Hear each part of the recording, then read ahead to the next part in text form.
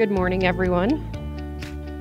I'm Courtney Guernsey. I'm the Senior Director of Patient Financial Services for Spectrum Health in Grand Rapids, Michigan. Spectrum Health recently had a merger with Beaumont Health on the west side of the state, so our temporary naming right now is BHSH System, which nobody is fond of, but it is temporary. Our system has 22 hospitals, 300 plus outpatient locations, about 64,000 team members across the state, including 11,500 physicians. So we have 4 divisions. We have Spectrum Health West Michigan, Spectrum Health Lakeland, our new division, Beaumont Health, and then our payer plan, Priority Health. And I'm here to talk about the collaboration between Spectrum Health West Michigan and our payer plan, Priority Health. They did leave me out here hanging alone. They did not come with me today, so I'm going to speak for both sides today. Priority Health actually serves almost the entire state of Michigan. So we have 1.2 million members and over 1 million provider partners.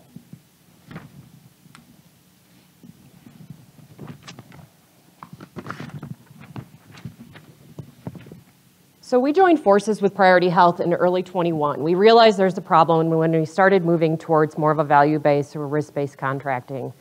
And we realized, there wasn't any major aha moment with technology that I'm going to speak about that some of you have spoke about yesterday.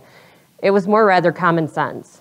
We were one organization under one corporate system, yet we were fighting each other constantly, and I'm sure some of you can relate to that.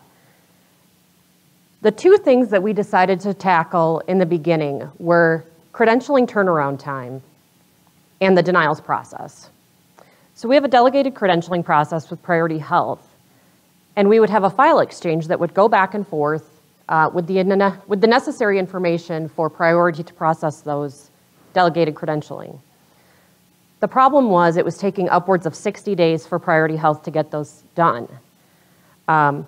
We were having complications on the provider side with impacting our accounts receivables, provider dissatisfaction, patient dissatisfaction, really a negative impact to our team members who had to deal with clunky and inefficient processes on both the provider side and the payer side. So we knew we had to do something to change that. The patients were experiencing problems as well as the providers because the way the process worked is that until the providers were credentialed in the system, they were not entered into a database that allowed the patient to select them as their PCP. So without being named as a PCP, they could not enter authorization requests. And as you heard yesterday, authorization requests and achieving authorizations were really essential not only to timely care for the patient, but for getting that care paid for. So it was just really a disaster all the way around. It caused problems across the health system and just quite a bit of dissatisfaction. In the denials process, we realized that our payer was using codes that were not consistent. So the denial codes were not consistent with the use of how other payers were using them. What that did is it forced us to be able to have to work all of that work manually. It didn't allow us to automate because it wasn't a standardized process. In addition, we were seeing duplication of efforts. So specifically with coordination of benefit denials, the payer was holding up claims on their end while they did some proactive due diligence with the patient. Well, we would finally receive the denial quite a bit later, and then on the provider side, we would do the same or similar due diligence again with the patient.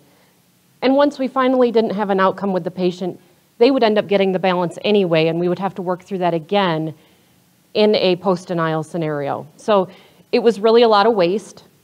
As you can imagine, it was a lot of patient dissatisfaction. They were very much in the middle of that process. And it just cost the system as a whole a lot of dollars that were not used well. So we started working together in early 2021 toward a shared goal. I think the most essential piece of this was that we were under a shared corporate leadership structure. We had very tight communication with our executives who shared the same outcome goals, and really relayed those to the group. We met with them on a regular basis who shared their desire for us to work together as a system and to come up with some tangible results. We first brought together a work group with key stakeholders from the credentialing side. Both the provider and the payer sides were engaged. We use those work groups as working sessions to discuss the challenges and barriers. And most importantly, and which was really the most aha moment of the entire session around the credentialing, was the standard definitions. So what we found in that work was that the file exchanges that were going between us, that we were all very frustrated with, we all thought were complete on the provider side when we were sending those to the payer. The payer would get those and have tremendous frustration that they didn't have the data elements they needed to complete the delegated credentialing process. That would prompt them to have to do some manual inquiries back to us, wait for us to follow up, and then really that would move to the bottom of their pile while they waited for a response. They would have to come back and revisit that, extending our credentialing time out to 60 days or more. As we worked through that file, we decided that we needed to go through each field and see where did they think we were missing elements and where did we think we were providing them. And it was very evident right off the bat that we didn't have clear shared definitions on what each field in the file was expected to contain. So although it was populated, it did not contain the information that either the provider or the payer, was interpreting as the information they needed, or that we as the provider thought they needed. So not only was there excess waste in the files, but there was also missing data that was essential to the credentialing process that we didn't realize was not included. So that was, although again, this is not technology related, it was really a collaborative effort to understand each other and understand our terminology. So moving forward, we refined the files. We did focus on automation wherever possible because this is a clunky manual process. So wherever we were able to automate that data into a report, that was the ideal state. We did something similar with the denials task force. So brought together the key stakeholders from both sides, aligned the use of standard denial codes. So we found that a lot of what we were getting denials on was lumped into a CO16, which was just, kind of the catch-all for everything that they wanted to deny that didn't really have a great code. Obviously, again, created manual processes, lack of automation, and just clunky workflows. We decided to work through those things by implementing a number of things. So not only fixing the file definitions for the file exchange, but also really standardizing those definitions of denial codes, having the payer work with us to re-implement those in their system so that when they were denying, they were using a more specific code that we could actually automate and work through and use that tracking and trending to go back and evaluate root cause, where if it's a generic code, we couldn't really do that. We were kind of in this limbo of having to manually review and do these one-offs to try to find a root cause. We also implemented three-way calling with the patient to mitigate kind of that patient being in the middle of those coordination of benefit issues. So what I mean by three-way calling is exactly what it sounds like. Someone from Priority Health as well as someone from Spectrum Health would get on the phone and we would call the patient together. And we would work through what are the questions that we have for them. Who is their primary insurer? Who is working in the household? Who is the Priority Health card holder? Is this related to a TPL, an accident, something like that?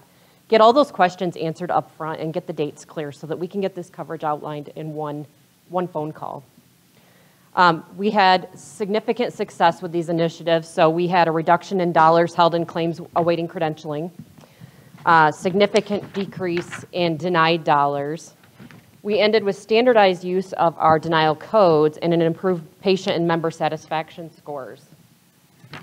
In addition, we had developed some additional ongoing work. So we developed the Priority Health Spectrum Health Operational Excellence Council, and that is the format that you see up there today. So each of those work streams has a lead from both the payer side and the provider side. You can see they have a set focus for each of the work streams on what they're expected to cover, and then we report back monthly in a executive forum on what things we're working on together as a group and where we may need our executives to help remove some barriers or help make some decisions where we are a little bit stuck.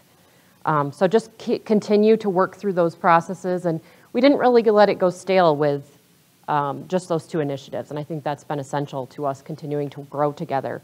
I'm just about out of time, but I wanted to share some of the results. So in that claims awaiting credentialing, we decreased by 76%. Our hold days decreased from initially around 60 days or an average of 45 days to 21, and since then it's down to 10 days. And denied dollars decreased by 74%. And that's just in the COB denial code. Other denial codes decreased as much as 72% as well. So just a lot of tremendous opportunities that we found just by collaborating together, just by sitting down and talking to one another and working through some of those hurdles that we continued to butt heads with each other. But by sitting down at the table, realizing we all had shared goals and shared desired outcomes, we were able to achieve these outstanding results and just continue to do that today. And I'm happy to say, you know, what used to be one of our worst payer relationships, which is a bit sad to say being our own payer, is now our best. So very excited about those outcomes. And I believe I'm out of time and probably don't have time for questions, but appreciate your time today. Thank you.